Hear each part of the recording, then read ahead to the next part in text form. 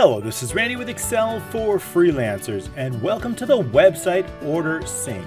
In this week's training, I'm going to show you how to create this incredible dynamic dashboard complete with fully synced data from your website.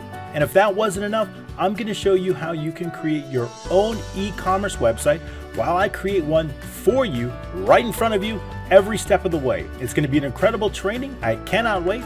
So let's get started.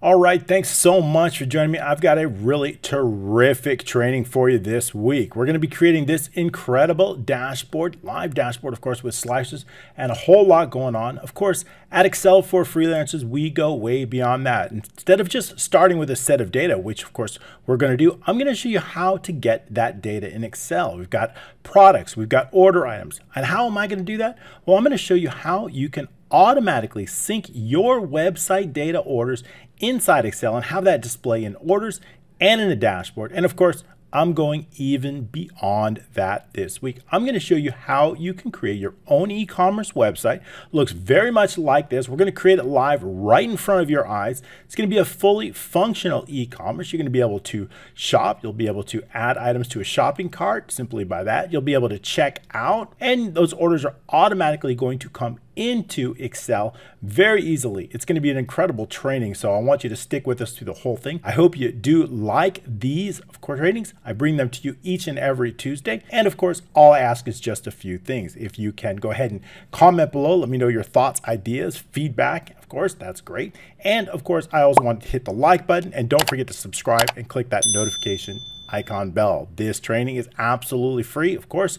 So is the template. All you need to do is enter your email and your name in the links down below, and we'll get that over to you either with your email or with your Facebook Messenger. It's a great training, absolutely free. Of course, if you do like these trainings and you want to go beyond that, I've got the incredible mentorship program available to you where we go beyond this. Inside the program, we build out dashboards, we build out websites, and I show you how you can create your own Excel-based application for passive income. I take you through 12 phases of this incredible mentorship program so that you can turn your Excel skills and your Excel passion into actual profits, recurring income. I show you that in a 12-phase program, and that's through our mentorship program. You can reach that through myexcelmentor.com, myexcelmentor.com, or click the links down below, and I'll show you everything you need to do to get your career going with Excel and have a passive income. I also wanted to take a moment to say thank you. This is actually our 250th training video. We've been at it for almost 5 years.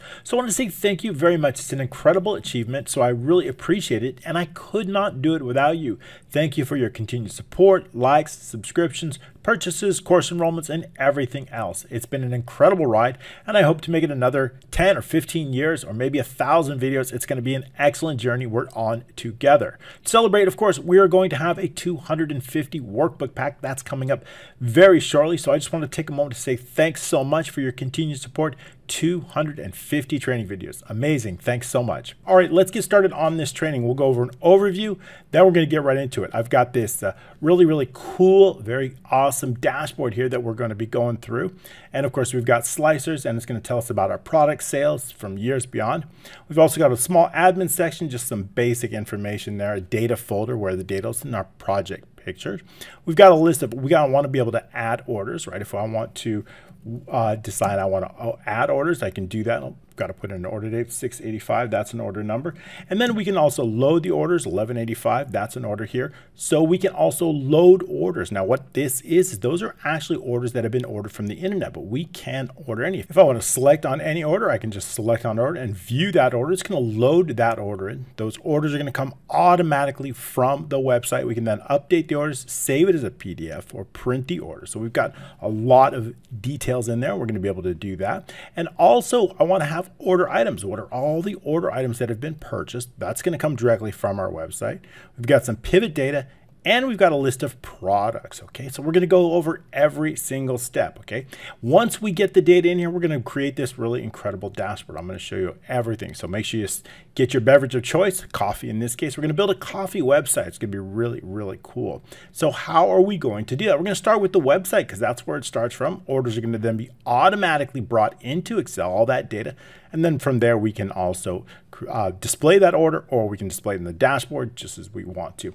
How are we going to do that? Well, of course, we got to start out with a website. Obviously, I want to teach you as much as possible. And you think, well, Randy, we're teaching Excel. Why are we learning websites? I just think that learning how to create websites is the foundational skill. And I think it's really important. You don't have to be an expert. I'm not an expert, but it's really, really important to be able to edit, update, and create income for yourself, whether you're selling products, whether you're selling Excel, whether you're selling whatever you're selling, or you're selling your services, right?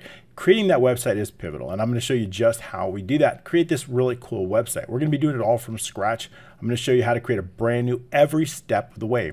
This website is going to be built in WordPress. We're going to use a host called SiteGround. If you have your own host, great. You can build a WordPress. If you don't, SiteGround can from just $3.99 a month. I'll include an affiliate link down below that will help us out just a little bit, although we don't get much, a few free days of service. But I really like SiteGround. Their services are great. Chat is good if you have any problems, and they got really inexpensive plans starting at just $3.99 a month. So once you do get signed up on SiteGround or any of your hosts, what you want to do is you want to go into your panel. Now your panel, if you're not on SiteGround, it'll of course look very different, but there should be somewhere where you can create a brand new website. Now you can create, of course, you can actually create your own domain, basically by registering a domain, whatever domain you want, whatever host you're using will allow you to do that. So if I click on new website inside SiteGround, it's going to ask me, do I have an existing domain, a new domain? Maybe I want to register a brand new domain if it's available, or maybe I've already registered a domain and I want to use an existing, or I want to use a temporary domain. For the training purposes, we're going to use a temporary domain, okay?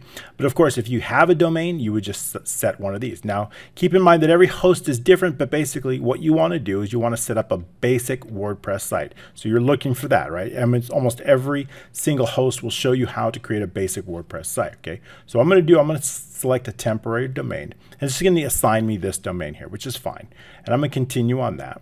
And then what I'm going to do is I want to say start a new website or migrate an existing. I'm going to start a brand new website because I'm going to take you every step.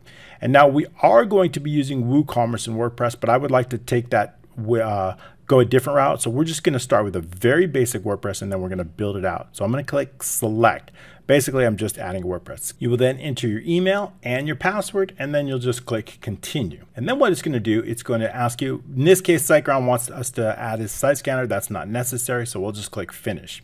Okay, great. And now it's creating our website in just a few minutes. Great. Once it's complete, you'll see that we have everything is complete. We can go to the site tools, we can go to the WordPress admin, or we can view the website. Let's go ahead and take a look at the website and see what it looks like. It's just your basic WordPress website. It's basically just like this. We've got a WordPress, we got a sample page. It's nothing much here, but that's okay. And what we want to do, first thing is be able to log in. So what we're going to do is you're going to use / and then log in, and let that log in. It'll give you that login sign. Put in your email and your password, and it's going to look something like this. So we'll then just click login, and it's going to log you into the back end of this WordPress site. And if you're using SiteGround, right, you'll get something like this. This is something that they put on, but what we're going to do is we're going to skip this little starter, that SiteGround puts on. We're just going to exit out that. We don't need that because you've got me here to train you. So no worries on that. So we don't need that. In fact, we're going to be removing that little starter plugin. So this is the back end of your WordPress. You've got your dashboard, your home. If there's any updates, posts are things that you would post, like articles that you might want to post. Media is where all of your library of pictures, if we take a look at this, it's going to be empty. You've got no media there. Pages are permanent pages, any kind of page that you might want on. You've got a sample page. And then what we have comments, if you're going to be, people are going to be commenting on your posts. Appearance, going to focus on themes. Plugins are things that you can add into the website, and we're going to be adding a few, and there'll be a few automatically. And in fact, there's already some installed, and we want to remove those. So SiteGround put these 3. I'm going to remove those. Okay, so the first thing we want to do is deactivate them. So we're going to deactivate and click apply. Okay, and once they're deactivated, all we need to do is then select all again, and then just delete and then click apply. And that's going to delete those existing plugins. Be careful that, you know, when you do this on a website, you wouldn't normally do this, deleting all your plugins, but when you have a brand new, I just want to start out with no plugins. Okay, so next up, we're going to focus on the appearance. Now we want a theme. There's a really great theme that I love, and it comes with 3 themes. These are the 3 themes, and you can remove these once we get our other installed. So I'm going to click add new. I want a brand new theme, and I want something called Astra. Astra is one of the best that I use. And here's the theme. And then what we're just going to click install. And it's going to take just a moment to install it. Once it's completed, then we'll go ahead and activate it. Now that it's installed, we can just click activate. And that's going to activate this theme. And I really like this theme because it comes with templates. And it's called starter templates here. You'll see this up here. Now you can click here to get that starter template. I'm just going to go another route here. So I want to show you how we do that. Now starter templates is it's a plugin that works with Astra. So we're going to go to plugins. And we're going to call add new. Okay, so we want to install a plugin that's going to help us create a really quick template. So here all we just need to type is in Astra, right? It's called the plugin is called Astra Starter Templates. So let's type in here Astra. And then what we're going to be doing, and we'll find it should be the first one, Starter Templates.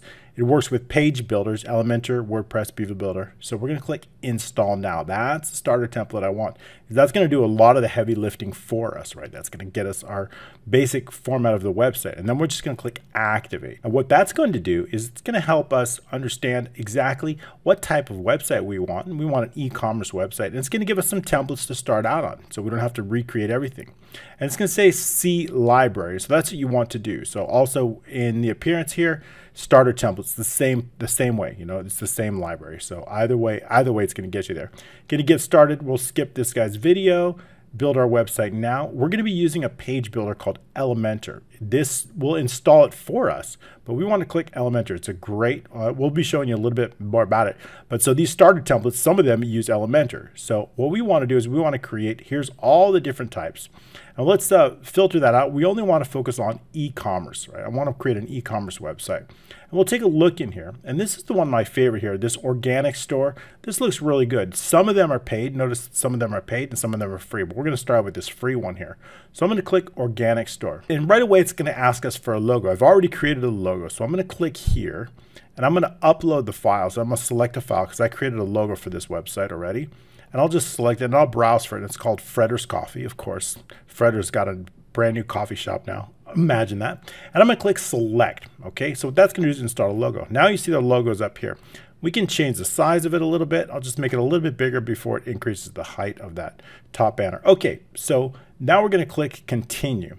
Okay, we can also change the theme. We can change different colors if we want, but let's stick with the original colors here. And then I'm going to scroll down here. We can also change the fonts, right? If we change the fonts, or we can revert back to the original font here. The original is fine for me. And I'm going to click continue. And then it's going to ask us for some information. We can skip that. We don't need that. And I'm just going to click submit and build my website. And the rest, it's just going to take a few minutes to automatically install everything you need for this particular template. In my test, almost every single time it said something went wrong. So all we need to do is just try again. And the next time it'll take all of it, right? So each time it was very quick, and then all of a sudden it got updated very quickly the second time around. So you might need to do that more than once. And our second attempt, 100%, we're good to go. And our website. Now let's click and view the website. Let's take a look at our website and see what we have. Wow, very, very cool. You see how quick that was we got it now. We've got products, which we're going to be removing. We're going to be customizing this for our own products, right? We've got all products, got a little contact, and we've got a fully functional e-commerce website. Of course, we need to focus on our own products. So that's just what we're going to do with the products. Okay, so we see we've got a brand new website here, and everything's set. So let's go ahead and take a look inside and let's start customizing this for our requirements. So we're going to click on the dashboard here. I want to make a few changes here. Let's first of all give this a name. So we can go into a few different ways. I'm going to go into settings and general. And I want to make sure to give this a name. So I don't want my WordPress. We're going to call this Fredder's. Of course, it's going to be Fredder's Coffee. And let's just put in tagline, the best coffee in the world. See, I was already working on that. Okay, great. Everything else is okay. We're okay with it, with the way we have everything else. We can set days and times. That's not so important for our purposes today. I'm going to save those changes.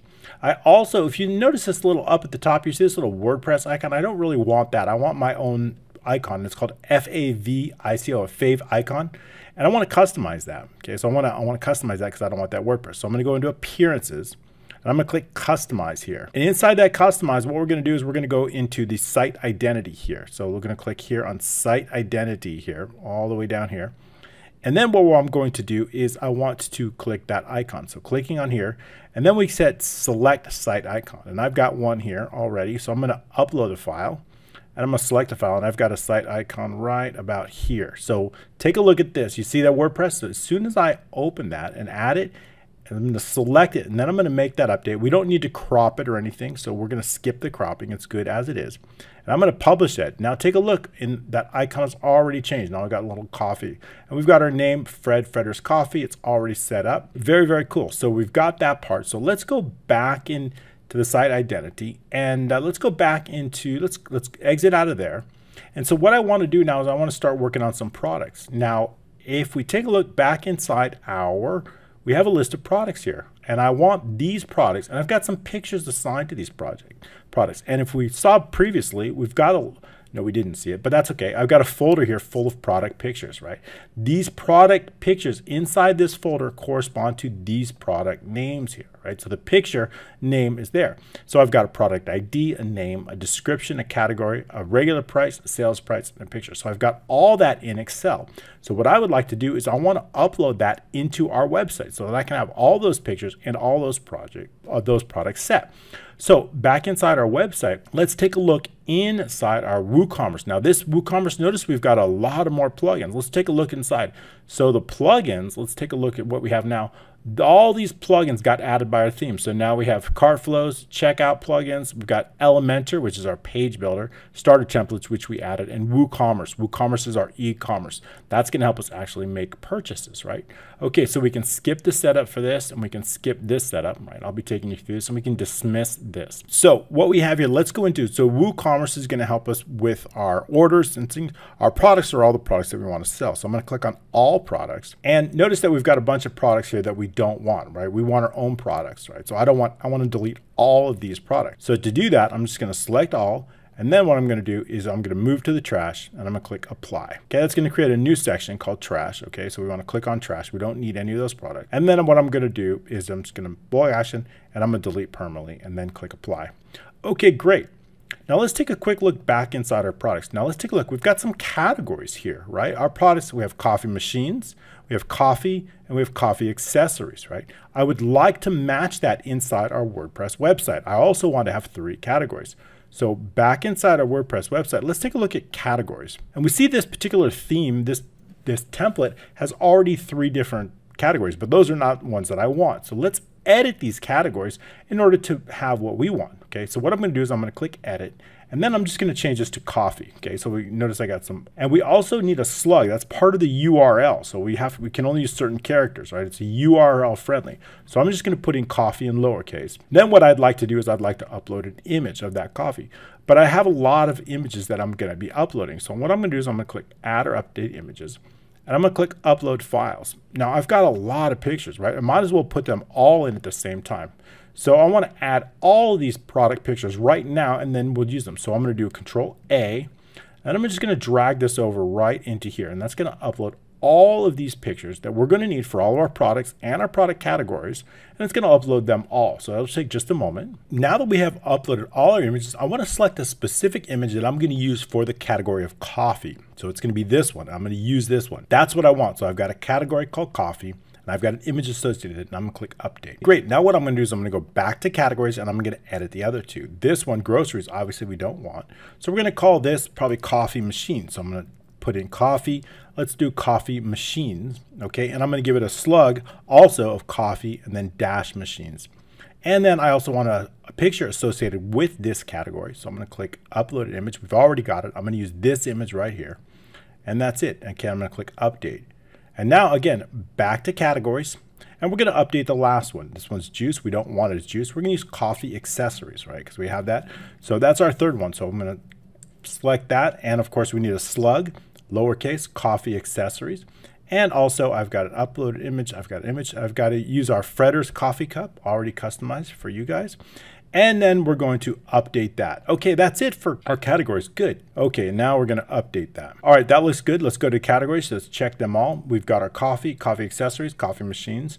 We have our slugs here. Everything looks good. Great. So we have that, but now what we want is products. So let's click on all products, and you'll see we don't have any products at all, right? We deleted them, correct. So what I would like to do is I'd like to import it. It's going to take a long time to create. If I click add new and create each product individually, I have to assign a name, a description, a price. It's going to take a long time, right? But what's another way to do it? So let's click import. I want to import them. So I'm going to click import. It says this tool allows you to import or merge product data for your store from a CSV or TXT. Well, that's great. Of course, our products are in an XLSM. Well, that's not really going to help us, but what we can do is we can create a CSV. So I'm just going to select all the data using Control Shift and then down arrow. And I'm going to copy this. And then what I'm going to do is I'm going to create a brand new Excel, and I'm just going to paste it in right here. Okay, we just paste the values. That's fine. So pasting the values. So now what I'm going to do inside this, I'm going to save this as a CSV. So I'm going to do save as, and I'll just put it on my desktop somewhere where I know it's going to be found. My desktop's right here. Just kind of found that. There we go. So inside our desktop, I'm just going to call this product import, and I'll make sure to save it as a CSV file. So I'm going to click CSV. Okay, and I'm going to click save. Okay, so we can close that out. We're done with that. And now what we're going to do is we're going to go back into our website, and we're going to choose that file that is now on our desktop. And we can select right here. Let's go ahead and put it up here on our desktop and just select that file that's here. It's called product import there. Click open. So now we've got that. So now what we're going to be doing, we can show some advanced, but we're not going to need it. If we can change the delimiter if we want, or we can enter a path if it's on our server already, we can do that. And then we got a maximum size. So we're going to click continue. And the next step is simply to map those files. So I've got a product ID, the column name, and where do I want to map it? Inside the WooCommerce file. So I want to map it to ID.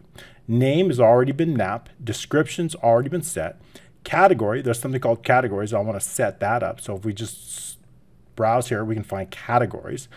Regular price, that's part of the price. So I'm going to select right here, regular price. Sales price is just that. I'm going to select here to sales price. And then the last one I want to import is picture. So we're going to find something called images, and we're going to set that up. So that's right here, images. Okay, great. So everything has been mapped. And what we're going to do is I'm going to run the importer. It takes just pretty quick, and it's going to import all the files. I think I got about 29. Great, 29 products imported. Great, now we can view the products. Perfect, so now we've got our pictures. Notice the picture names have matched up because I've matched the picture names. We've got our part number. We've got our regular price and our sale price. All right, it's already mapped to the categories. We don't have any tags, which we don't need. Cool, very cool. So let's take a look inside. Now we're going to visit the site, and we're going to click on all products. Great, so now we've got all of our products set up. Why don't we customize the site a little bit more? We've got all of our products.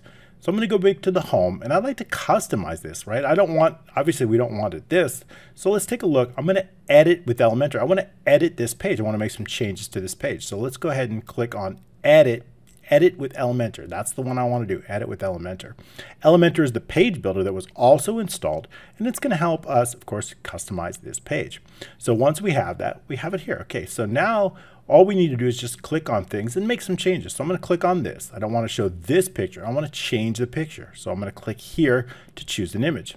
And I like, let's choose this coffee. Let's say I want this one right about here. I like this one. Okay, so I've got a nice coffee image. I'm going to insert that. And then what I'm going to do is I'm going to close this navigator. That's just getting in our way. So we've got our coffee here. Now I'm just going to select this. I want to start changing to, let's call this best quality coffee. Let's call this best quality coffee. All right, and then we can call this join the Fretters. Okay, we don't need join the movement, but maybe we can put something like join the Fretters coffee movement or something like that. So let's say join Fretters coffee today. I just want 2 lines. Okay. And we can put something, we can change the text, just highlight this and update that. And we'll make a few changes with that. Okay, get the best coffee and coffee equipment in the world with Fretters. Very good, easy enough. Okay, I like that. And then let's see, best-selling products. We probably don't need that. I'm just gonna delete this whole section using this X. That's gonna delete the whole section. I don't need that. Now, notice that we have 3 different categories, but here we, have 3 different pictures. So why don't we use our categories? If they want only coffee, they can click here. If they only want maybe coffee machines, click here. And if they only want maybe, let's say, coffee accessories, click here. So let's do that. Let's estimate that. Let's put in something like just coffee, best coffee or something like that, or high quality coffee. We'll add the coffee, and that might be the first one. So we'll put in, so all we need to do is just select on here. Of course, you can also select here too. So that's the same thing, high quality coffee. Either way, either in the text or something. And then if it doesn't quite fit, right, you can move it over a little bit more if you like it. We can drag and drop, and we'll just put in something like the best coffee in the world. Very good, is here at Fretters. I'll make each one 2 lines. And next up, we'll go with maybe coffee machines. So I'm going to change this, highlighting this, clearing that out, and we'll just call this coffee machines. Okay, so coffee machines. And then let's just put high quality coffee machines at low prices. I just want to make them all 2-line. And then the last one, we're going to put coffee accessories, and then let's see, accessories. Get all your coffee items and accessories here. Great, but now we got to change the pictures. Obviously those pictures are not going to help us. So what I'm going to do is I'm going to select on this column and I'm going to go into style.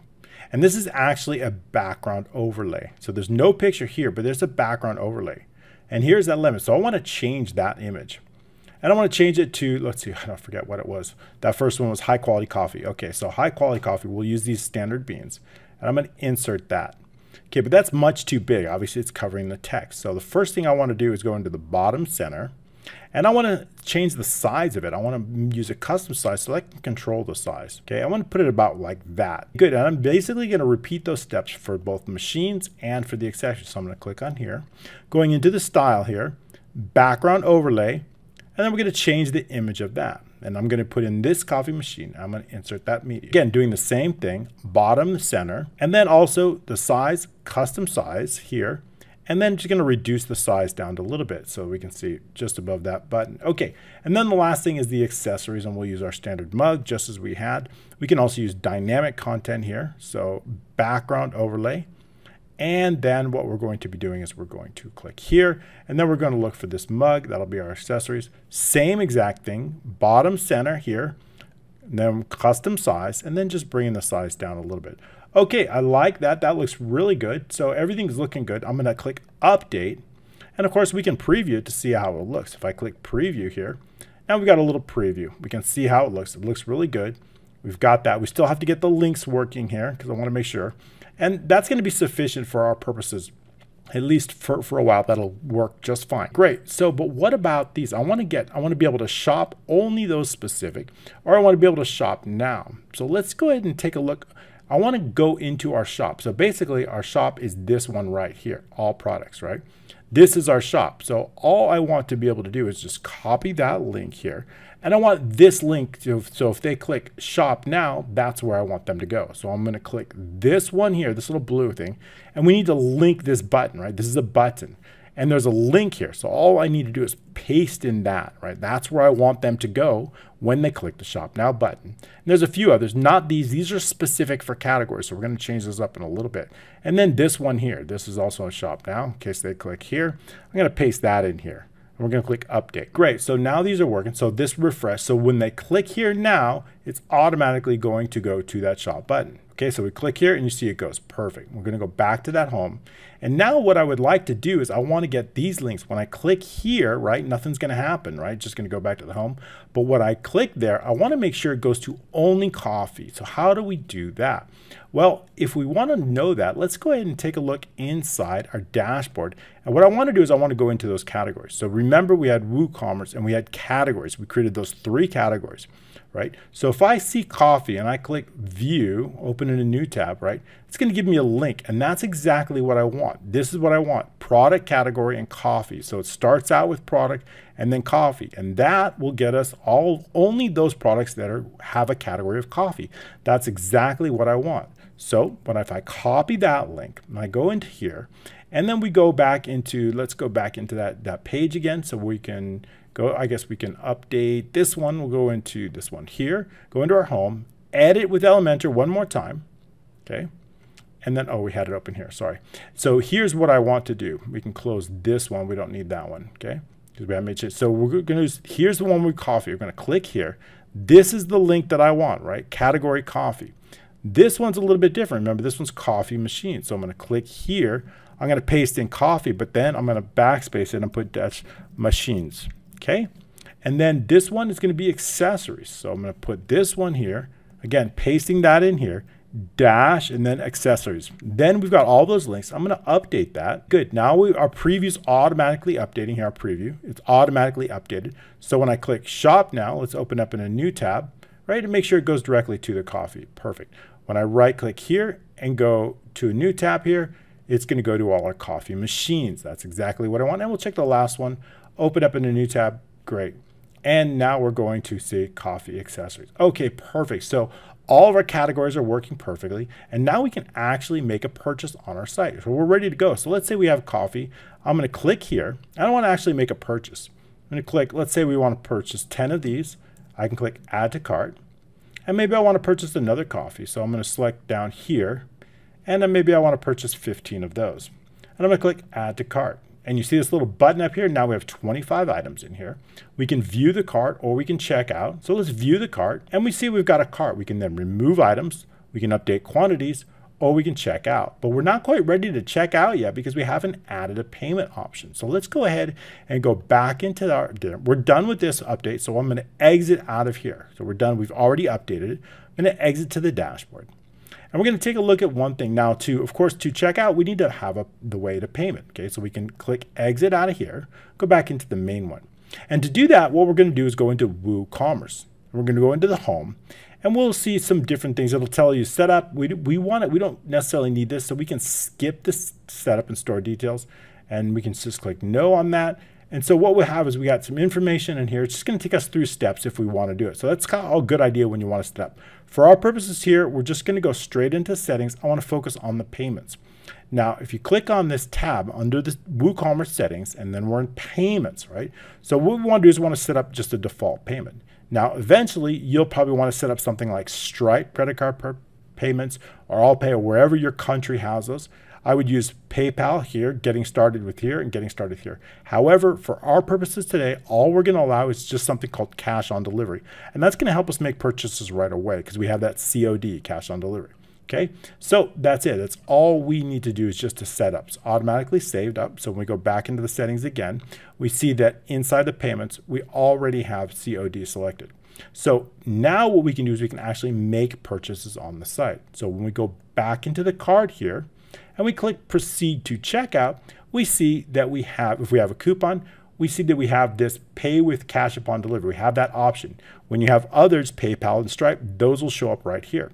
All we need to do is just enter a name. So let's go ahead and put in some name here. Fred's wife is going to make some purchases, and I'll put in any company name, address, and phone number. It doesn't matter. Okay, so now what we're going to do is we're just going to click place order.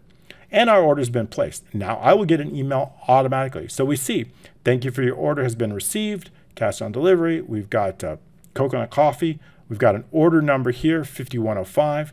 And also if we go into our account here, my account here, that's automatically been set up. Our order is automatically tracked in here. We've got an order number. We can view previous orders. And me as an admin, of course, and the person who ordered are also going to get confirmation emails. So let's take a look at what those might look like. And as an admin, I also received an order, and that order looks something like this, right? So I've got a new order. It says, we got a brand new order, order 5105 has come in, coconut coffee, cash on delivery, and then we've got some information of who purchased it under the billing address here. So all of that is here and available. So everything went through with our purchase. Great. So we now have a fully functioning e-commerce website. Excellent. But what I want to do is I want to get that information into Excel. I want to get all that order information into Excel. So how are we going to do that?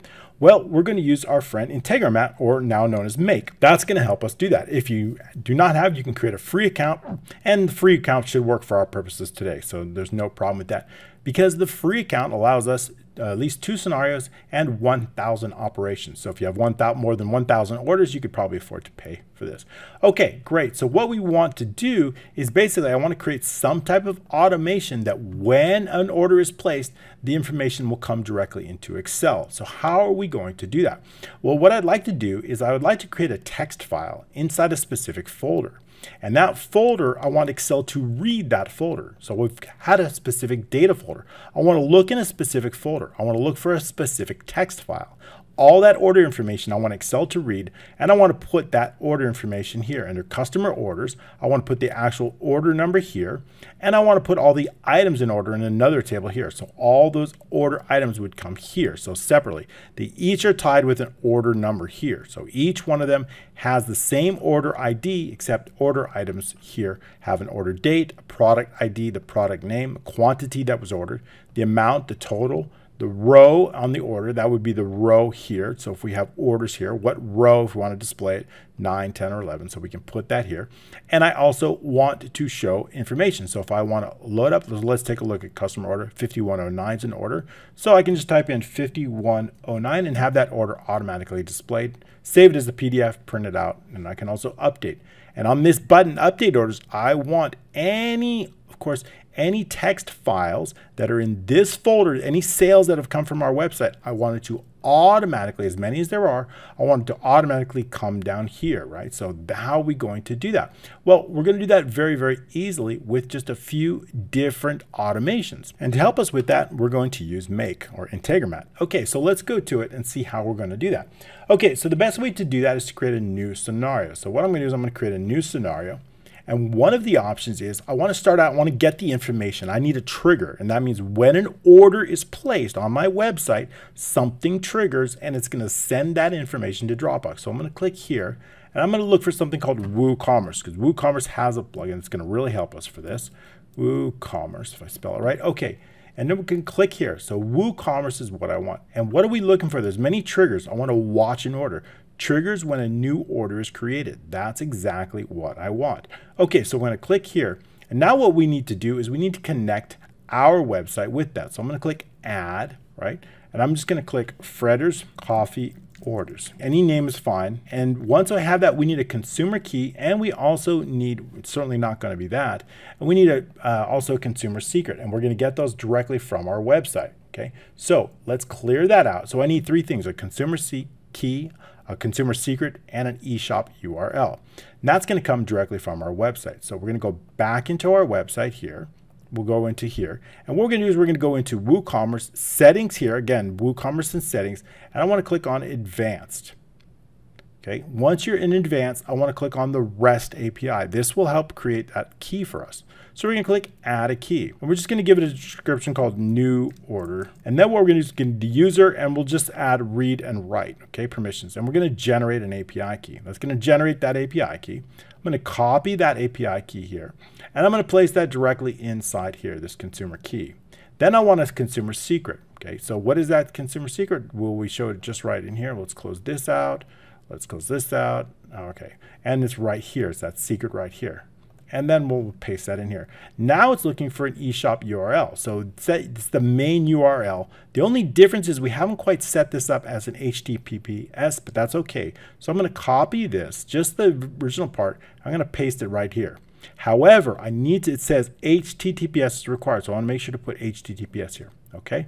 So we've got our name, we've got our consumer key, we've got our secret, and we're going to click continue. Okay. And we're going to make sure that that connects. Give it a moment and it should connect. Okay, it's connected, but we don't want status, right? What is the status of that order? I want all orders, not all orders, right? You can put refund cancel. So that means maybe you only want triggers for failed or refund. It's really cool. You can do all sorts of things, but we're going to do all orders. And we're going to set a limit. Maybe we'll put a limit to, let's just say 100. And so basically 100 is fine. So that means however many orders happen, they're all going to come in, and that's going to be fine too. Clicking OK. And then we don't want any past orders, so we're just going to click from now on is OK. So from now on, right, as soon as we do that, it's going to say it. Now we can turn that on, right? We can save, make sure to save our work. We give it a specific name. We'll just call this WooCommerce orders. Okay, that's fine. So now we've given a name. We know it different. And then so what we want to do is I want to take this information, everything that comes through, and I want to bring it into Dropbox, into a text file. So we're going to click add another module. And I'm going to click here. I'm going to search for another module. I'm going to call it Dropbox. Okay. Dropbox is something you'll want to connect. It'll ask you for your connection. And what we want to do is we want to create or overwrite a text file. Create or overwrite a text file. That's what we're looking for. Okay. So you'll have to add your own Dropbox connection. You'll take that step. And what I want to do is I want to overwrite a text file, and I want to map the file path, right? Or map a file path.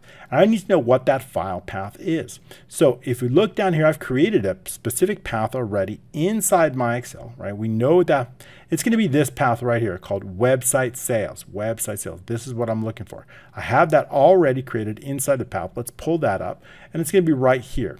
So it's called website sales. Now, it's in my main Dropbox, so all I'm going to do is I'm going to copy this here, and then I'm going to go inside here, and I'm going to paste it. But it's going to start with a /. Keep that in mind, /, not backslash.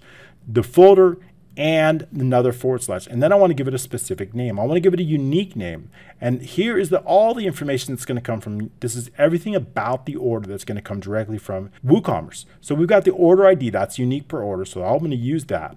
And then I'm going to end it with .txt because that's the type of file that we're creating. Okay, great. So now we have the file path and we have the file name, but now what's inside that file? Well, I want to put a lot of information in there.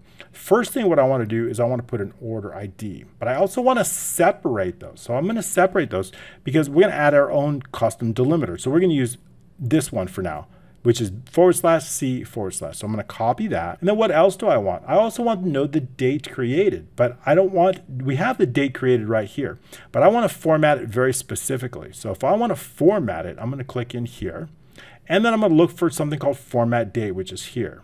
Then inside the first part of it, I'm going to actually put that date created. So I'm going to put that variable here, date created. Then I'm going to assign it a specific format. So I'm going to use the capitals MM/DD/YYYY. That's the format I want. Okay, we're done with the date. Now what I want to do is I want to put in some information, right? So what do I want to put? I'm going to look in here, look in the customer orders. I want the order ID.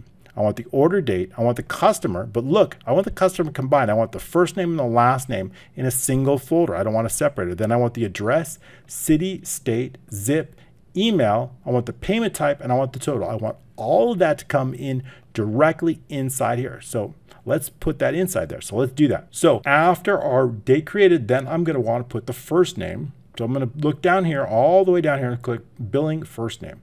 Then I'm going to put a space. I don't want a separate column on that. Then I'm going to put the last name. Now I have the billing first name and the billing last name, and I have a space. Notice there's a space between them. Now I'm going to add a new column. And what do I want next? Well, I want the address. So let's go click the address here. And then what I want, another column. And then I want, of course, the city. So the billing city is going to come next. Another column, then the state, another column, and then the postal code. Okay, then another column. So now after the postal code, what do I want? I want the billing email. So let's take a look at that and see if we can find it. It's right here, email. Okay, and then after the email, I want the total. So let's look down here. I want the total order number. So probably up here. Here it is right here. So clicking on total. Great, that's it for that. But what else do I want? I also need all the items that were ordered, right? What else was ordered? So I'm going to put some information in here. I want to put a separator. In other words, I want to separate. Look, we have two different tables here. Let's take a quick look here. I've got all the customer orders here, and I've got another table for all the order items, right? We don't know how many order items. It could be 1, it could be 10 per order. So that's going to go in another table, the order items. So we need to separate that. So I'm going to give it a very specific separation inside that so that I can tell. So I'm going to give it a /, then I'm going to call it order, and then items, and then another /. Okay, so that way I can separate between the main order information and the order items. So now that I have that, but here's the problem. I'm going to click OK. I'm going to save that. It's here if we need it, right? So now the problem is here. Let's take a look at some of the information. Let's look inside here. And we can go here. So when I want to add those order items, it's going to come in something like this. So it's going to be called line items, and we don't know how many. So what we need to do is we need to loop through all of the order items, looping through them, and create a single text that Excel can read, because we don't know if there's one or many. So to do that, what we need to do is we need to use something a little bit special, and it's called iterator here. Okay. Don't pronounce that very well. So iterator, I think that's how you pronounce it. Okay, so what I want to do is I want to iterate through all those line items. So what are we going to do? So what is that array? That array that we're going to iterate through is here, those line items here. So all we need to do is click line items and click OK. Okay, but once we've done that, what we need to do is we need to combine them into something Excel can read, something that we can get. So we're going to use it called a text aggregator, right? So we need to aggregate them. So we're going to go in here. We're going to look for that here. Actually, it's right here. And we're going to go inside this looking for table aggregator here. Table is sufficient. So what we're going to do is we're going to look for something called a text aggregator. So we're going to look in here and we're going to go down to text aggregator. That's the one I want. Text aggregator. So now basically it's going to aggregate all the information on those line items. And so we're going to click on here. And what type do I want? What is the source module? Well, we're going to click iterator 3. That's the one. We're going to get our information from here. Now, what is it that we want? I want a lot of information here. So I'm going to look in here, all those information. I want the SKU number. So I'm going to click SKU. I want that first. And now I want to separate. I want to separate these items, but I want to use a different separator than I used before. So maybe something like item column. So we're going to use forward IC / So that's going to separate, it's going to differentiate between those type. So now what else do I want? I want the item name. So I'm going to click item name here. And then another, we'll just copy that IC. I'm just going to keep using that a few times. So after that, right, after the item name, I also want to know what is quantity, how many quantities were used. So we're going to click on this quantity right here. Okay, once we have the quantity, I also want to know the price. So we're going to click on the price here, which is the last one here. And lastly, another separator, and I want to know the total. So the total, and clicking OK. But before we do that, I also want to separate the rows, right? I want a row separator. That's really important because if we're going to be separating those rows, I want to know something. So we're going to click Other, and I want a new separator. We're going to use this IR, item row. Item row is going to be our separator. That's going to separate those individual rows, right? If we have 10 different items, I want to separate them. This is going to be our row separator, okay? This here is our column separator, item column and item row. Now we're going to click OK. So that's going to bring all the information into. So now let's continue it. So now we have all this information, but we don't have the order items yet. That order items are going to come from that text aggregator we just created here, and click OK. So now we've got the text aggregator. It's going to put all that into the variable called text, and click OK. All right, very good. So we have it. We can align things nicely. Going to saving our work. Okay. And now what we're going to do is make sure that we have, of course, all this. We want all of them. We're going to click run once. Now it'll probably just run a little bit and then stop, which is okay. That's what we want. Okay, so that's everything's set up, run once. So now what I want to do is I want to create a scenario where it's going to keep running and looking for new orders, but there's no new orders. So why don't we create a new order and test that out? So we're going to go into WooCommerce here. Let's go back into, we'll visit the site of our brand new website. We'll go into all products, and we'll just start clicking on some products and just order a few products. I'll take a few of these nice coffee machines, and I'll do 5 of those.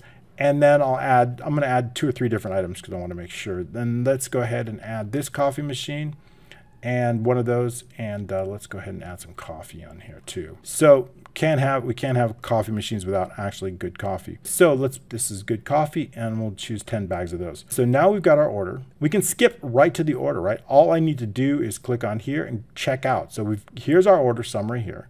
Click checkout. Okay, we can add our name. Frida's already been kept, so we can just change that name to Hamlin. All right, and then Frank. Okay, we're good to go there, and then we're going to place the order here.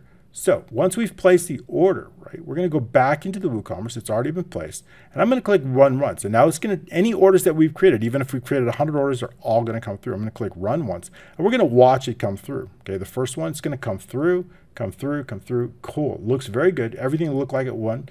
We've got our information, that came through. I like it, looks good. So let's take a look inside our text file, the Dropbox file. Take a look inside. What is the order number here? I've got the email. 5106 is our order number here. Taking a look at this, 5106. Let's see that text file that got created. I'm going to drag that over. Everything got here. Our order number here. Our date is here, right? Our name is here. Our address, our city, our state, our email, our total is here. Our separator of the invoices here, our invoice items here, order items. Then we have each individual ID, right? We have the name, coffee filter machine, right? We have the quantity, the price, and the total, and it's going to loop through everything. Great. So now all I need to do, so now we've got that information in that folder. Now all I need to do, 5106 is the number we just ordered. Now all I need to do is run a macro inside our orders, clicking update orders. We're going to have 2 orders that have been updated. If we remember correctly, we see it's 5106. Now all I need to do is with a macro 5106 into that, and we see that we now have that order in here, and all everything's been updated. Wow, very cool. Okay, great. So far, where are we at? We've created a brand new website. We've automated the orders into Excel. We've automated that into the text file. Now the text file is gone.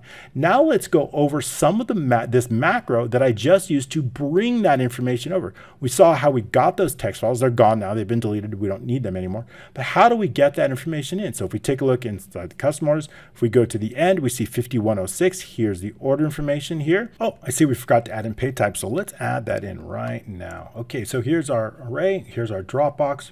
Right, we want, right, pay type, right? After the email, we have to have pay type. So let's put that in here.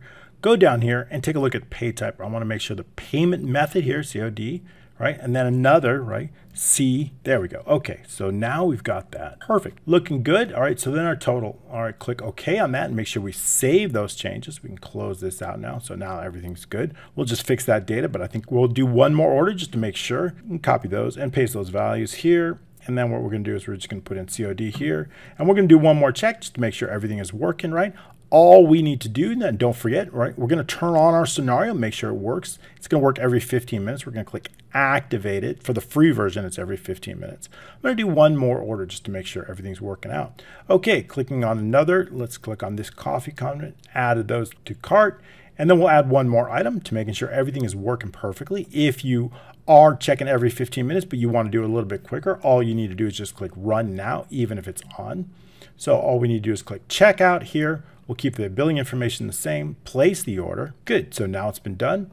WooCommerce, click on run once. Okay, it's going to run that scenario. We're going to watch it come through, making sure all the data happens there. There it comes through.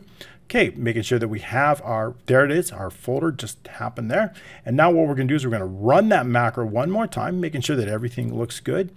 Update that order. One order has been added. Customer order here. Now we have, right, our brand new order here, 5107. We've got our total. Our order items are in here. You heard that email just came through. That's the order confirmation there.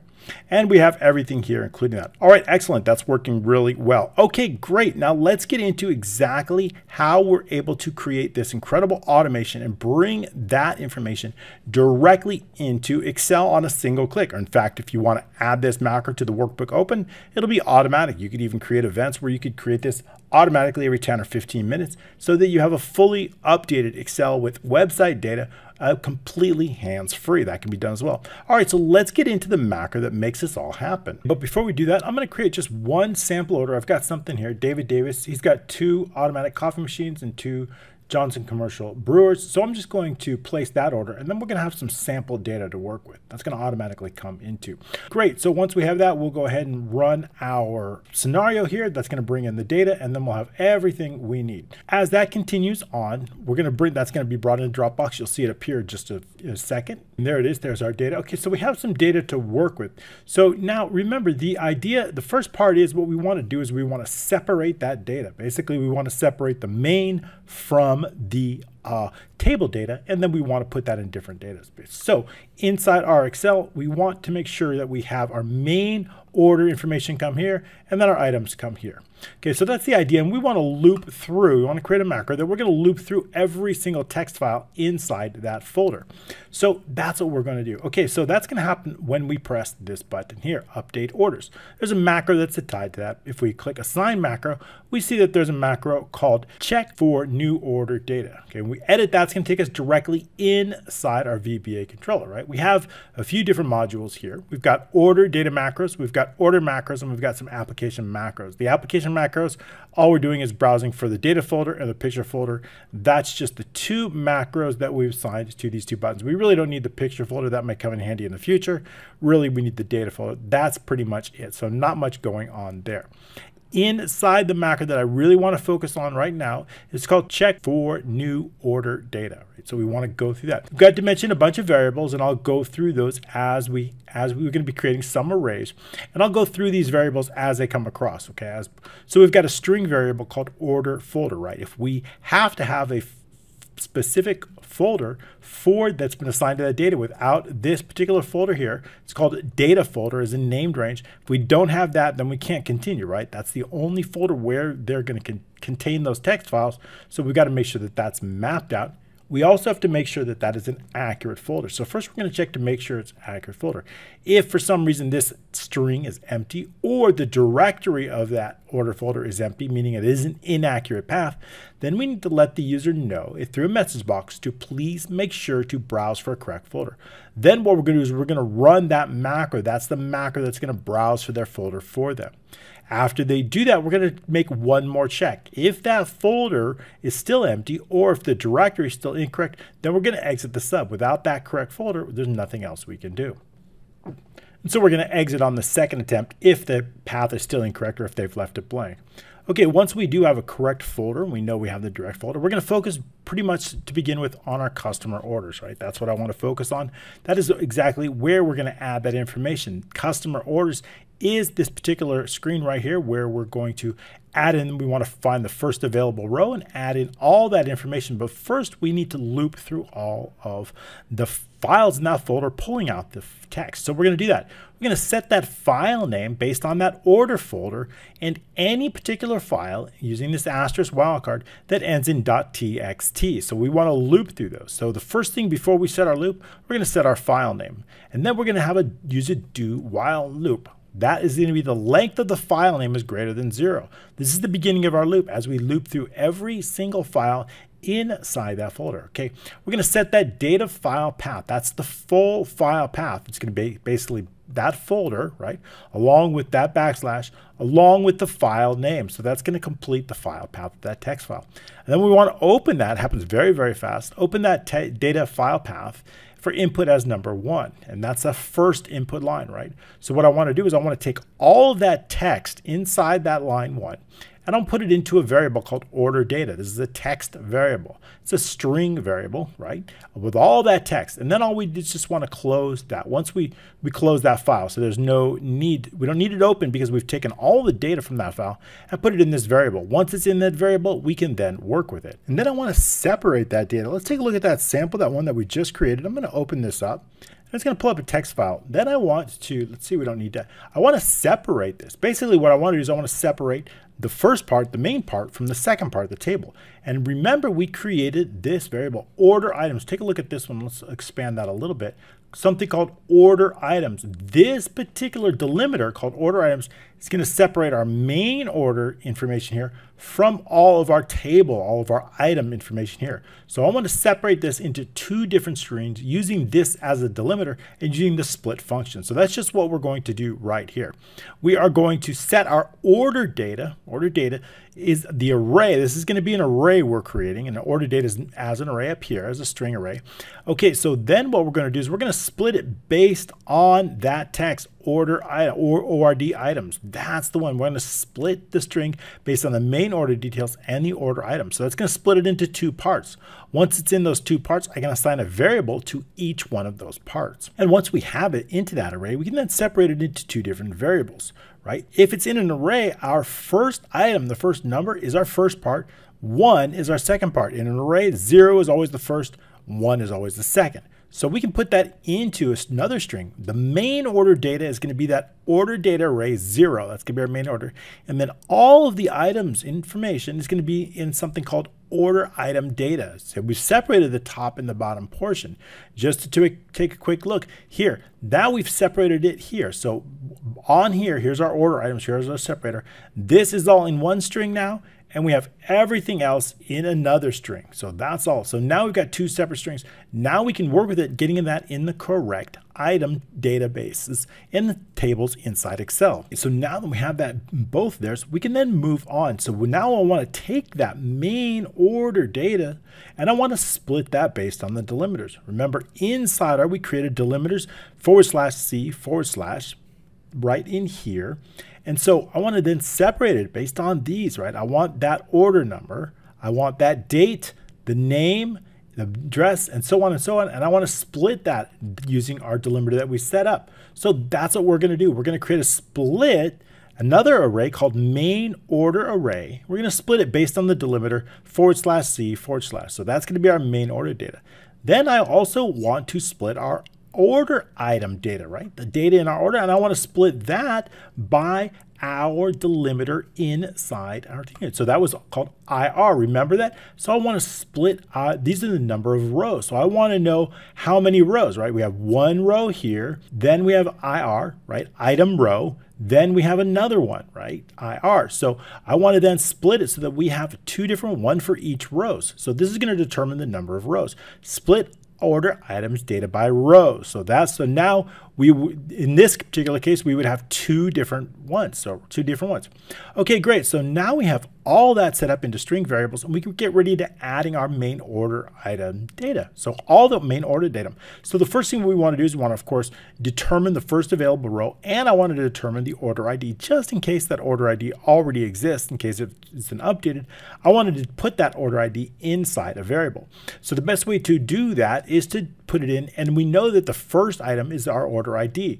The first item inside our text string is also an order ID. So if we look inside here, we see that our text string right here, our first item here is 5108. That is our order ID. So in an array, it is that 0 item. So we're going to put that inside a variable. Our order ID, our string variable, is the main order array 0. We're going to extract that order item ID. That order, actually, it's order. Let's put order ID. We're going to extract that order ID. Now, I do want to check to see if it exists. Now, I've got a named range already set up here. So if we go into the formulas and a name manager, and we take a look, we see something called order ID, and that's a dynamic named range based on all the order IDs. Just in case that order ID exists, if that order ID already exists, maybe it's been an updated order, or maybe it's a refund or something like that, we want to update that. So in that case, I want to know what row it's on, just in case it's found. But usually these are only for new orders, so it's always good, but just good to double check. So we're going to do that right now. We're going to set that order row, and if it's found, it will be found, and we're going to extract it. But if it's not found, it will create an order using the find function. So we want to wrap that an on error resume next, and on error go to 0. Where are we going to look? We're going to look at, based on our customer orders, we're going to look in the order ID, that named range. We're going to find it. We're going to base it on the existing order ID, right? That order ID, we're looking for it in the values and whole numbers, and we want to extract the row. If it's found, then we have a row. If it's not, then we need to add a new row. So if the order row equals 0, that means it was not found. Only then do we want to set the new row based on the first available row, using the last row of data based on that table, plus the first available row, plus 1. That's the first available row. So now we have an order row, whether it's an existing or whether it's new, and then we're ready to go. So now what I want to do is I want to run a loop through all the columns. How are we going to do that? Well, the best way to do that is simply to run a loop from all the way from 1 to 10. Why is 10? We've got 10 rows. If I put a column here, I got 10 different columns, right? So if I've got 10 different columns, I want to run a loop from column 1 to column 10. I already know the row, and we're just simply going to add that data inside using that text string, going through that array. So that's exactly what we're going to do here. So for the order column equals 1 through 10. Now we're going to set the cells, the order row, the order column, that value is equal to the main order array and the order column minus 1. Why are we subtracting 1? Because inside an array, our first value is always 0, item 0. So we need to say our first value is item 0, but our first column is column 1. So order column minus 1 is 0 for the first one, and that's what we want, add the main order data to the database. So this loop will add all the items to that order. Great, so we're done adding that. So now we want to add in the table data, right? So now we're ready to use this array, right? We've already determined how many rows, right, using that. So now what we're going to do is we're going to run a loop through all the rows, and then once we're inside the rows, we're going to run a loop through every column inside the row. First thing I want to do is find the first available order item row inside our database. So now we're focused on order items. That first available row, order items, of course, is that order item right here. We're focused on this one. So I want to look for the first available row here. Now we're going to add all the order data here. Okay, so to do that, what we're going to do is we're going to set that row. And I also want to set the order item row to 9. What is that? The order item row is just a variable that we're going to add here. I should freeze these columns. I always like to do that, freeze the rows here. So let's go ahead and do that into the view. Then we're going to freeze these columns. So we can do that by clicking here and then freeze the panes. Okay, so that's going to freeze them now. So now what we can see is down at the bottom here, we want to make sure that we're adding all of this data in. And we're going to add it in through columns, right? So this time we're going to loop, but we're going to run that loop through the column, this time 9 columns. So 9 columns, 1 through 9, adding all that data in here. And then, but there's some data that's not here. Like this one, we're going to be adding that, right? Because this doesn't come, right? This did not come inside our data, the category, or the order row. But I want to add that order row in. 9, 10, 11. That order row corresponds to this row inside the order. The first one's going to be 9, second one's going to be 10, 11. It's going to go on so that when we decide we want to load this order up, we have an appropriate row to load. The first item is always going to be 9, then we're just going to increment the row by 1. So that's why we always want to track the order row. Notice this order, 5190, has a single. This one has 2 items, so we have 9 and 10. Okay, so that's the order item row right here, setting the initial order at 9. Okay, so now what we're going to loop, we need to loop through all the order items. I need to know how many items, how many rows are there, right? So I need to determine how many times IR was in there, right, for every new row. So what we're going to do, one way to do it is just simply run a loop from the lowest part to the upper part of the bound. The lower bound, which is the lower bound, the bottom to the top, right? So running a loop, the upper bound means the top. In this case, it would be 1, and this would be 0, because we only have 2 items, right? 2 rows. So if we run a loop, this is going to allow us to basically run a loop through every single item in that. All right, we're going to set that row data. I want to know the data of that row. Row data is going to be, remember this, if it's 2 rows, it's going to be split into 2 parts. What is that first part? It's all of that data. What is that first part? Inside here, our first part would look something like this, right? Here's our order items. Our first part would look something like here until IR, right? So until IR, this is our first part. We have our order item ID, we have our name, we have our quantity, we have our price at 150, and we have our total at 300. Okay, so that's our first order item. So we're going to put that inside a variable, right? Then we're going to be able to split it based on the IC, the columns. So that's what we need to do right here. So row data is going to be that one. So it's going to go from 0 to 1, 2, 3, however many rows there are. Once I have that, all that row data in a single row, I want to split that based on the number of columns. Remember, it's IC, our delimiter is IC, item column. So we're going to split that into an array. And then once again, we're going to be able to loop through that, right? If for some reason the row data is empty, then we're going to go to the next file, right?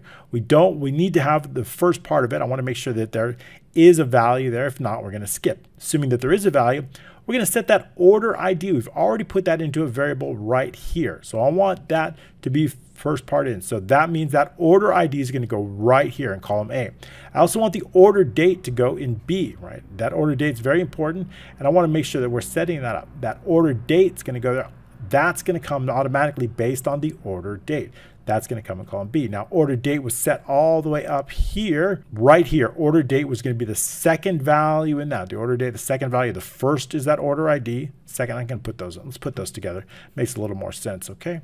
Bring them, setting our variables right away. I like that better in the same spot. Okay, so setting our order date and order ID there. All right, so that's going to be the first two, just so we know our order ID is the first item. Our order date is the second item here. Once we have those, we're going to put those in columns A and B of our items right here. Next, we're going to loop from 3 to 7, looping from 3 to 7. Why? 1 and 2 columns have already been done. 3 all the way through 7. This one's going to be a variable, and this one's going to be a variable, right? So these are, so only this data is going to come in from 3 to 7, the product ID, the product quantity, amount, and total. So only those items, 3, column 3 to column 7. So that's what we're going to do inside the VBA. So we're going to set the order items, that's the database, the order item database row, the order item column, that value equals the row data. Again, once again, we have to subtract out because our first item is 0, right? Our first value that we want is 0. So to get 0, if our order column is 3 and I want to get 0, 1, 2, I need to make sure that this is 0. To do that, I'm going to subtract 3. That's going to get our first item in the array. Then 1's going to be our second, 2's going to be our third, and so on and so forth. So we're going to loop to that. That's simply going to place this data directly inside this table from 3. Next up, I want to put H and I in there. I want to get that category, and I want to place the order row. So the order row is simply the next one of it. So the order row H item, H is the order item row. We're simply going to increment this up for every single one. But now what I want to do is I want to get that category. Now that category did not come inside the information, right? There was no category. Let's take a quick look. There's no category here. If I pull up and extract that information here, right? There's no category here. I can't find it under the items, right? If we take a look at the line items here, these are the line items. There's no item that came in here, right? There's no category, item category here.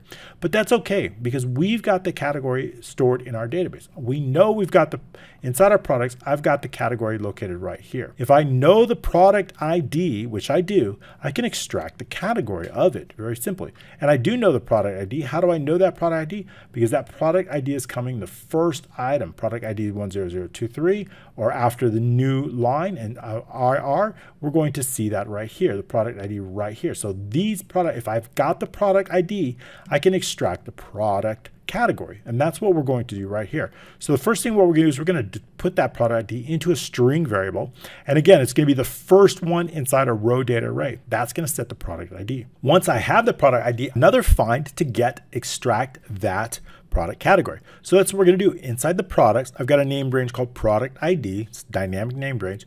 We're going to find that product ID. Make sure that these variables are different. Product named range, and these should be different, okay? We're going to look in the values and whole. We want to extract that row. If that row is found, then I know exactly what that product category is, right? I know that that category is in column D and whatever row it's been found on. So if the product row does not equal 0, then the order items I, right, we're looking for, we're going to place, that's what we're going to place directly inside it. I'm going to place it directly in column I, and the row, item row value, so this is where it's going to go. It's going to come directly from products, column D, and the product row. This is going to set our category. Make sure if it's not found, it's going to create an error, so we want to always wrap in an on error resume next, and on error go to 0. Great, so now what I want to do is I want to increment two variables, the order item database row, that's the database, and the order item row. Those two things are here, the order database row, and also I want to increment here, another one. Remember, it's going from 9 to 10. Unless we have a brand new order, then it's going to go back to 9. Okay, so great. So we've incremented those two items, and now we're going to go to the next order item row. Now we also want to increment the order row, right, as we loop. So this is everything for the existing order. Now we want to increase the order row one more. Why is that? Because that's going to increment this order row. Okay, that's it. So every time we need to increase another order row, right? We want to go this row and this row. So as we add in the order rows, right? Because we may be having multiple orders that come through at the same time, which is just fine. Okay, we're going to kill the file name, right? Clears out the current file name, kill the data path, and the order count. I want to count how many orders have come through. So we're going to keep a count. The order count equals the order count plus 1. That we saw that message box that you saw, it says the order count equals the orders have been added, right? So when we run this macro, let's get rid of this now. Notice this file. Notice this file is right here, but as soon as we run that macro, it's going to be gone and that information is going to be added. So all we need to do is click here. One order have been added. Customer orders, it's now here, 5108. The two order items here, 5108, have been added here. And we've got a brand new order, and you see that the text file has now been deleted and gone. Great, so that is exactly how we get in all of the data here inside this. So very, very easily, we've created the website, right? We've shown you how we can bring data in and how we can put that data directly in the correct tables. Now what we're going to do is we're going to show you how we created this incredible dashboard using some pivot data slicers. All right, cool. Thanks. Let's get to that. So first thing we've done is we've certainly created some tables. That's very important for you. If we take a look at this, we see the table design. I've created a table called product sales. This is the primary one we're going to be focusing on. I want to create pivot tables based on this table here because we've got all the data. I've got order, data, product, and everything in here. And I've got a sheet called pivot data. So we've created some pivot tables that are going to help us in. The first, of course, if you want to create a pivot table, all you would do is just click insert. There's a few ways to do it. Pivot table, and then we say where do we want it. So we can do a new worksheet or an existing. If we do a new worksheet, right, we can click OK, and that's going to add this to the new worksheet, right? And that's just what I did over here. So inside our pivot data, let's bring it over here. Inside our pivot data, here's our sample data that we're going to be working with, and we've got our pivot data, our actual data that we're going to be working with, right? So I wanted to create a pivot chart, but this one I want to create our first one. If we take a look in the analyze the pivot data, we said we got something called products that we want. I want to know all the products by how many based on an order date, right? So if we take a look inside our dashboard up here, we see that we've got a number of products, top sales by product and category, right? Well, that's very cool. I want to know all of the products by category and subcategory, and I want to sort them based on that category, and I want them listed here in this bar chart. So how are we going to do that? Well, again, all we want to do is, of course, we want to know the rows. I want the products on the rows. So we got all of our products, okay? So putting the products in rows. I also want to know the total sales. So we're going to total the values, okay? So now we've got totals. But I also want to know the categories, right? And so we're also going to add in categories because we always want them. And so bringing in the category here.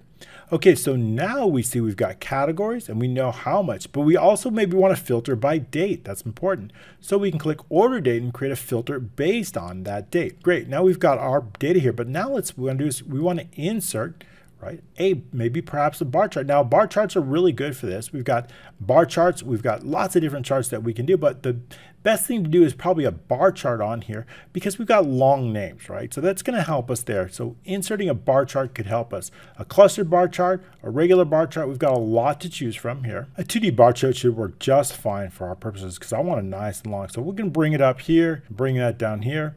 Okay, so now we're getting to see. Now we don't need to see all these bars, so I'm going to right click there. I'm going to hide all the fields and buttons on the chart. Okay, and we also don't need a legend, so we can delete that. Another way to do it is just click on here. We can also show up. So we want to see different information. Okay, so we have our pivot data. We can bring this here. And also if we want to customize it, right, we can show chart title if we want. I'll bring that up. Grid lines if we want. So this is basically it. That's relatively simple. You see how I've done that? And also we're going to be creating slicers. So, and then all we need to do is just move or copy that. So we can just move the chart and move it to the dashboard. And that's exactly what I've done here. So it's pretty much it. There's no difference between this one and the one I just created. So this one's a very, very simple.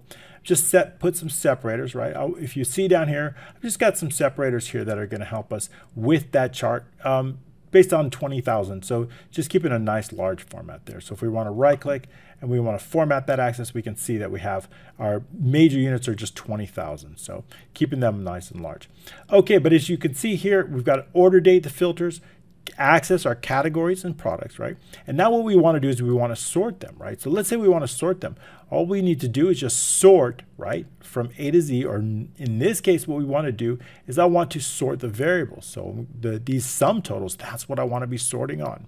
So if we want to do that, all we need to do is just sort by largest to smallest, right? And that's going to create a bit. Or in this case, you notice that there's opposite. So if we do the opposite, right, it'll show up. I know it's kind of counterintuitive, but we can do that, sort, and then largest to smaller, smallest to largest, that's going to be the opposite. So that's exactly what I did, created that sort, and then just brought it over into that. So that covers our first chart, and that's how, and then just give it a title called top sales by category. Okay, so that covers our first one. How about our next one? Well, let's take a look inside the pivot data, and I've created another one here. This is our first one, right? Taking a look at this. We've given this a name here called product, right?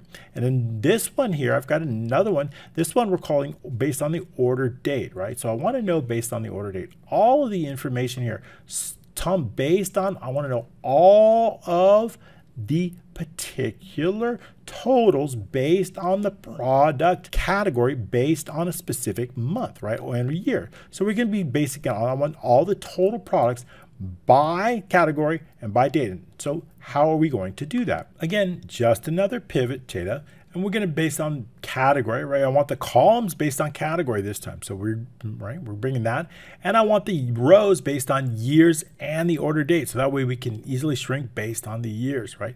That's going to be very, very helpful. And I want the values. I want to total up all the values. So that's how we get the total sales based on that data. Okay. And then to get that, that's how we do it. Then we just create a chart based on that. And so to do that, we just insert a line chart, right? This is just a basic line chart. So we insert a line chart, something like this, right? And that's exactly how we're going to get it. So if I bring it over here and bring it over here, you get an idea of what we have, just very similar to the other things. Again, removing the fields and buttons, we don't need that. And I have a single legend. If you notice, I have a single legend up at the top, and that avoids me putting legends on all because all the colors are consistent.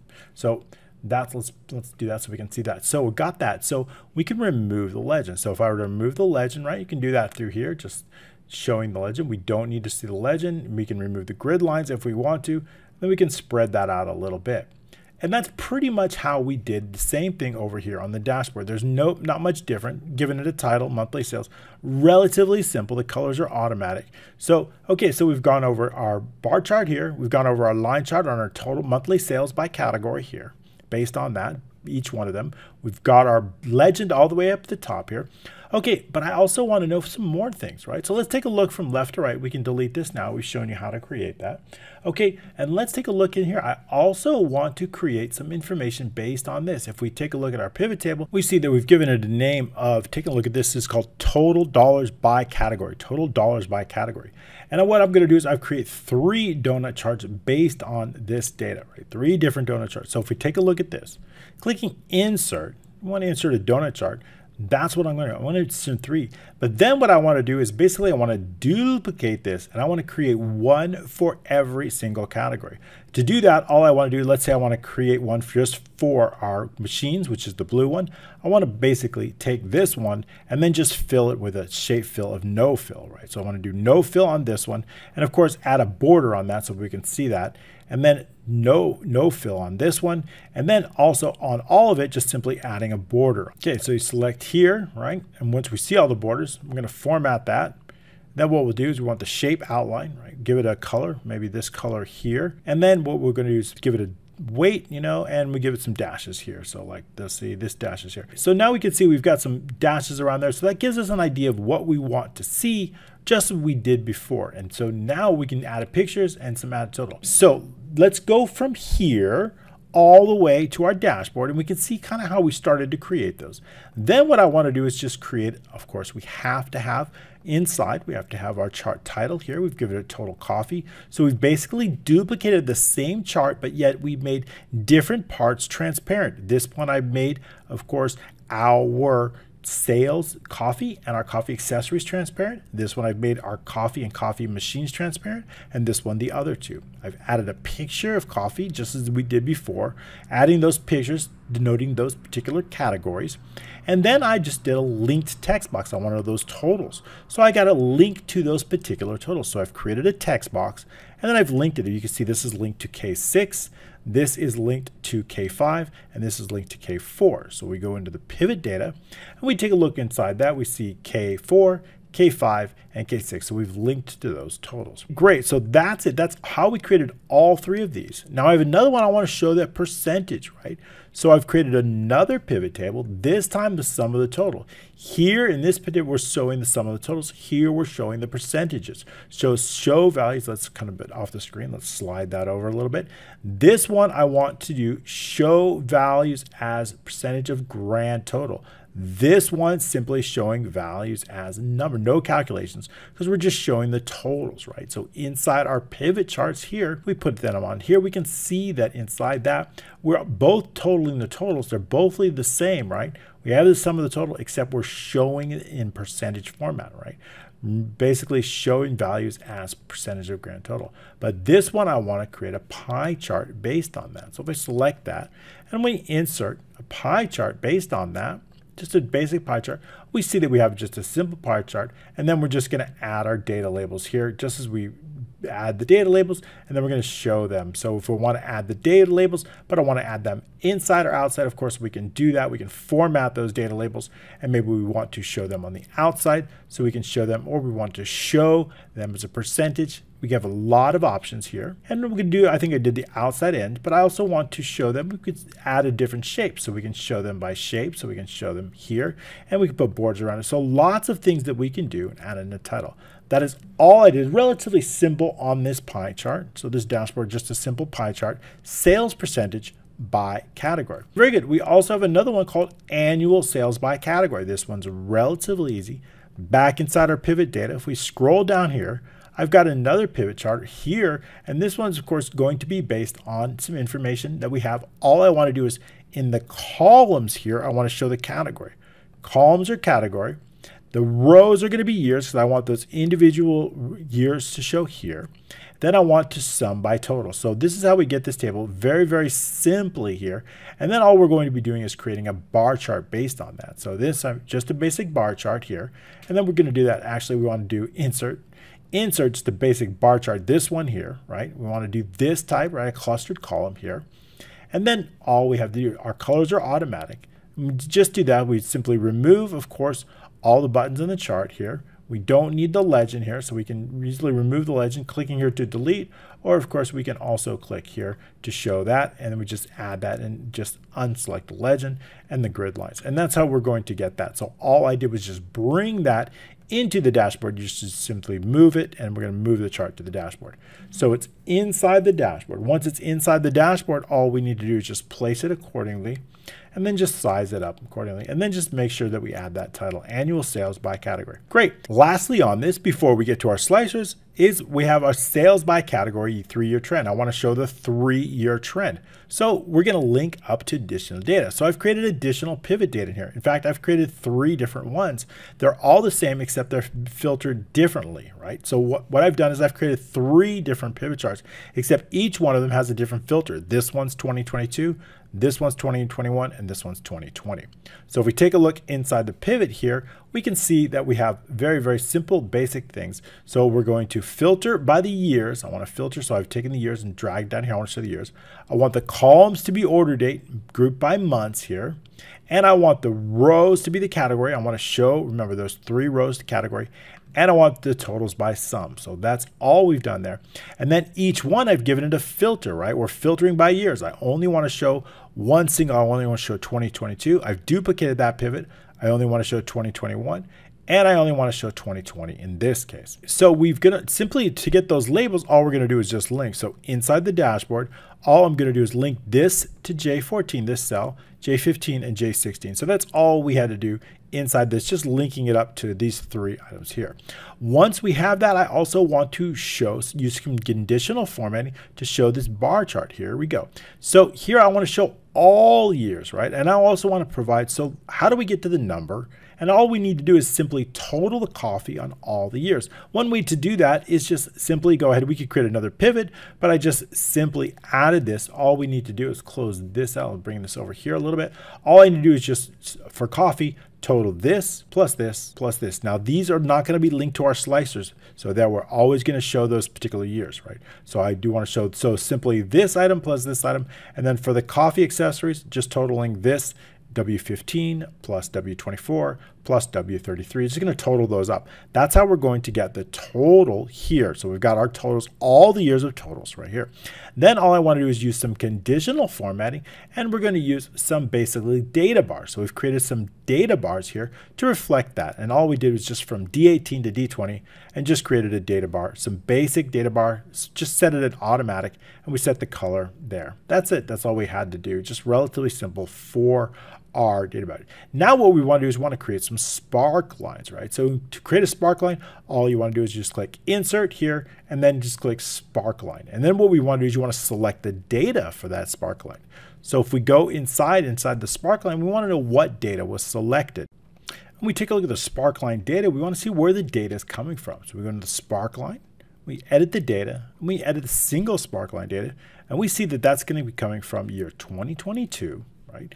And it's going to be coming from K14 through V14. So we see that here on this row, right? And likewise, everything else is pretty much the same. So if we look into the next one, we see the coffee accessories. Of course, we can assume that we see that that's going to be the next line down, right? So the next line down from, in this case, K15 all the way through V15. So each one of those, and then of course the second one or the last one, we can go through the last one. We see that's basically on the last line of data. So we can edit the single line of data here, and we see that that's based on year 2020. So all we needed to do really was create the same pivot data and then just use a specific filter. So only 2021 and only 2022. Okay, great. There we go. So that's it. That's all we had to do. And then just, of course, color our lines accordingly, making sure that our sparkline colors are color coordinated based on the particular category that they're sorted in. All right, great. So now what I have is I've got some data that I want to affect the slicers. Now, obviously, I've got some data that are already this annual sales by category, right? We're showing all 3 years, so we don't need to sort by years or by data, right? But there is some data that we do want to have some slicers on that we wanted to affect that, right? So maybe we only want to show certain months here, and we want some slicers to affect that. So or maybe we only want to show certain categories, or maybe we only want to show certain items or certain products. right? So we can do all of that with these slicers. So if we want to insert a slicer, of course, all we need to do is just, let's say we select on there, and we can insert, and then we just select slicer. So once we have our slicer here, we want to select what are we going to be slicing out, right? So we have, in this case, we're going to have machines, right? So we've got categories, and we got product IDs and product names. So we're going to select that, and we can just show what do we want. But here we want years, so we're going to select years. Let's say for the first one, we want to create a year. Now we've got years, but you see this is horizontal. So we want a 2-column slicer. So we're going to add a column onto that. And then I'm just going to bring this down and shrink it like that. Now we also want it to connect to certain pivot tables and pivot charts, right? So if I right click here and I want to set on the slicer report connections, I want to know what report connections, right? Now certain things, obviously I don't want it to connect to these 2020. These are very year specific, so these charts, but I do want it to connect. So I want to connect it to the annual sales by category. So I can set which type of pivot tables I want to select to. So I just need to select those. And I've done the same thing with each of those slicers, right? So we just simply select which reports we want to affect. Now we can do that because they're all based on the same data, right? All this pivot data is based on the same original data here. So it's no problem that we can have that individual slicers affect more than one. So that's all. And if we see here, you see how this new one's also affecting that. And we just move it up and shrink it up. Okay, so that's all we need to do to create this slicer. Now we can do that for the same. We have also order dates, right? So if we want to create a slicer for order dates, we can base it on months, right? So we can do that too. And then of course it's going to affect. So if we take a look inside this, we can also protect it, right? So you see that I can't right click on it and I've protected it. That's very good. That's exactly what you want. And so if I go into the slicer settings here and I go into the size and properties, we see that we have inside our position and layout, we have disable resizing moving. So when I select that, we could then select that. So that's kind of a nice feature when we just select it, because that way you cannot select. So if I select it, then we can see all the size and properties, right? So we can go to the report connections, and we see that this has been connected to 3 different monthly sales by category, monthly sales by product, total amount by category, and total percentage by category. So we can see that these are all affected by it. So when I make a change to there and I hold down the control, it's automatically affecting all of them. So very, very easy, just like that, if I want to clear the filter. So I've created these slicers for each one for category, one for products, and one for years. And we simply clear the filter. And that's going to affect just those reports that we want to in just those charts. All right, very, very cool. All right, so we've created this really, really cool, amazing application that automatically imports data from your website. Not only that, I've shown you how to create your own WordPress website, complete with products, and e-commerce website, and automatically send that data through Integromat, through a process, into your application, and then parse that data, bring in that data here, all with a single click of a button. It has been an incredible training. Thank you so much for joining us. Don't forget to click the likes, smash that, subscribe, put your comments down below. And of course, I've got some really incredible products for you. Don't forget to join our mentorship program. I've got an amazing dashboard course. And of course, I think you'll really love the mentorship, myexcelmentor.com. Join us there, some really great training, and you'll learn how to make your own Excel applications for passive income. All right, thanks so much, and we'll see you next week.